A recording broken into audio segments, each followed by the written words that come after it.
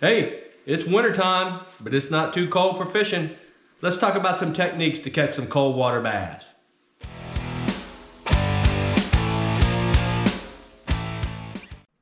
Hey everyone, thanks for stopping back by the channel. Hey, for today's episode, I thought I'd do something a little bit different. I thought I would talk about some techniques and some baits that I use for catching cold water bass. It's that time of year, it's cold, the water's really cooled down. Here in Virginia, we're looking at really low temperatures coming up next week, but it doesn't stop me from getting out and fishing. And one of the things that I really like about wintertime bass fishing, it's time to catch big bass. You can really catch big bass in the wintertime. So I'm going to share with you 3 of my lures that I recommend to you guys to try to catch big bass in the wintertime. Now everybody has their favorites. These are just 3 that I think really work well to catch big bass in the wintertime. And we know during the winter the bass go deeper. They are more lethargic. They don't chase as much. They do still chase, but you won't find them, chasing in bat or, schooling shad and things of that nature. So you got to find baits that get down to them and present something for them for a large meal, especially big bass in the winter. You got to put something by them that's big, that they can grab real easy, they don't waste a lot of energy, and fill them up quick. So the first thing I'm going to recommend to everybody that I like to fish is the swim bait. And this is an 8-inch easy shiner, big swim bait. This I think is in the shiner color. Whatever color you use as forage in your lake, if it's the perch color, shiner color, whatever the bait fish are in your lake, I'd just get a big color to match that. It doesn't have to be the easy shiner. This is just what I have, but a big swim bait. And what I used to rig this swim bait with was an 8/0 owner brute hook. It's got the screw in head, and I'll show you real quick how I rigged that up. Just take the screw in real quick. You screw that in the end, and then you get it towards the bottom.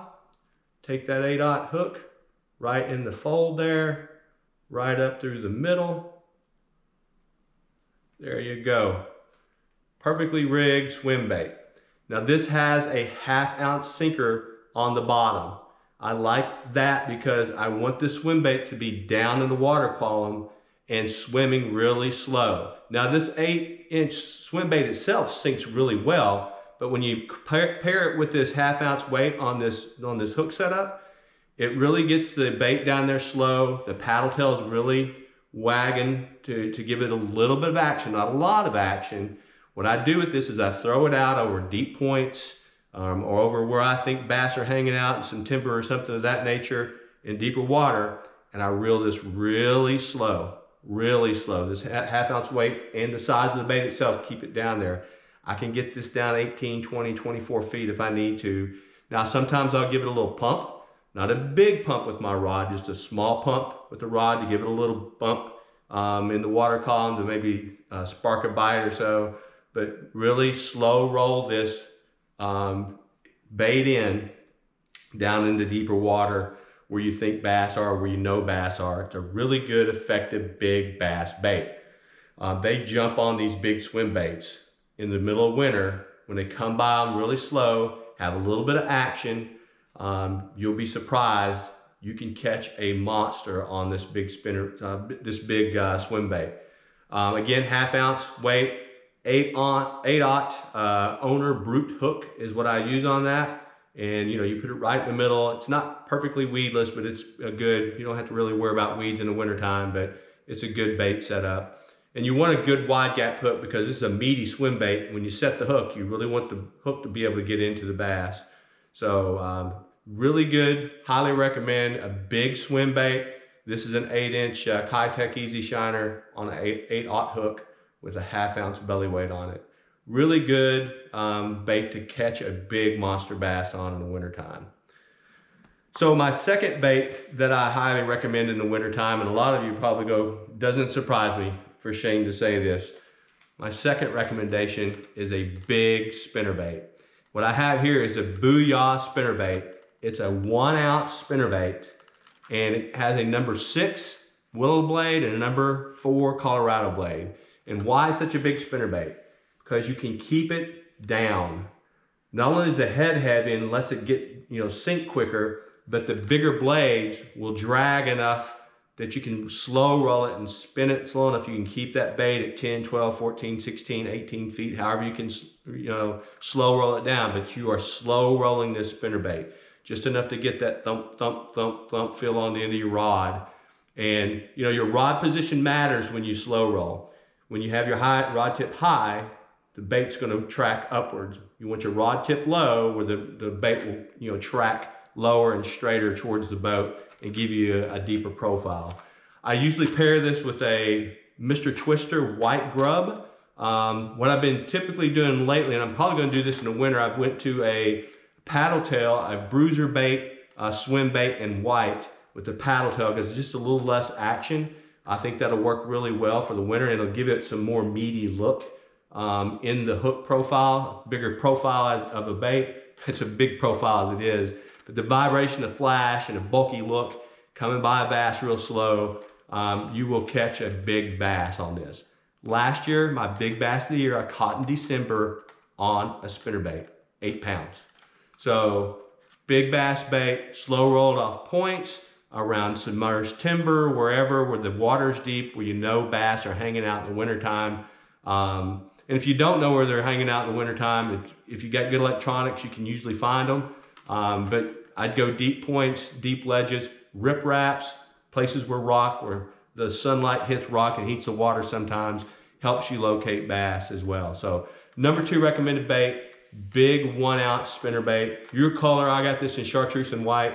I like blue, yellow, and white is another one of my favorite colors, with a white curly tail trailer or a paddle tail trailer. Really good bait.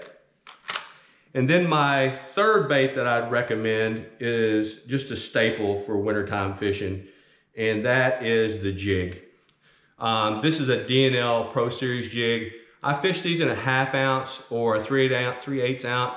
3/8 particularly is what I usually use because it still get a slow fall. The 1/2 ounce, of course, you're going to get is a heavier bait, so get a faster fall. But what I like to pair this with is a big profile bait, and this is a Jean LaRue biffle bug. And you can see it's bulky, it's meaty, and I like this meaty look in a bait. It just looks bigger. I feel like the bass want to jump on that because it's a bulkier looking fish or bulkier looking bait. Everybody has their own preference, but I think a bulkier bait is something that you're going to catch bigger bass on, especially in the winter.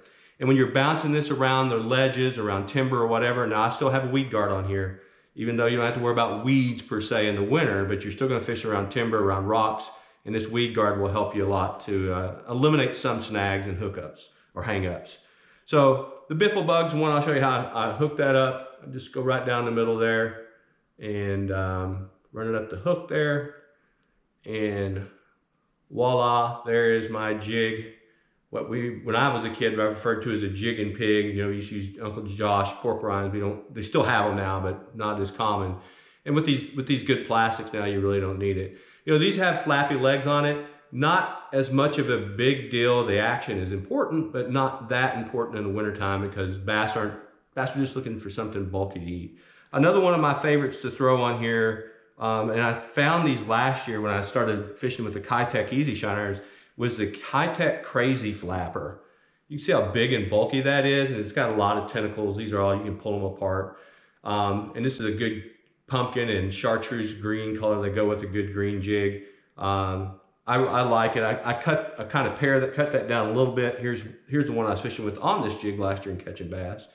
You can see I pared it down some, cut it down some, but got a little bit of action, still got that bulky look in a jig.